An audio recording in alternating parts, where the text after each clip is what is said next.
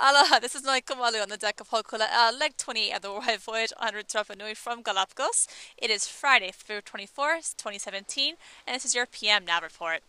Today, we've been primarily making westward progress on approximately 26 degrees 37 minutes south, trying to find the island of Salas y Gómez, which is approximately 26.5 degrees south. We currently think that we're about 1 mile west of that particular island, and if we spot it tonight, that would be awesome because it would give us a new reference point on our course.